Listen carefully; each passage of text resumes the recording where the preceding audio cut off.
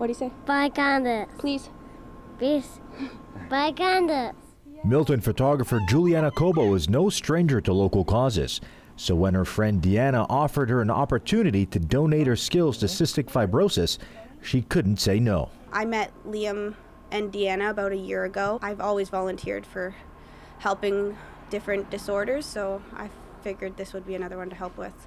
Cobo photographed Milton Police and Firefighters Without Borders for a calendar to raise funds for CF Canada and awareness for the incurable disease. Heroes for us. They do the work around the community. They save lives. And they were amazing. They were great. They just came out and they were so great with the kids and the people.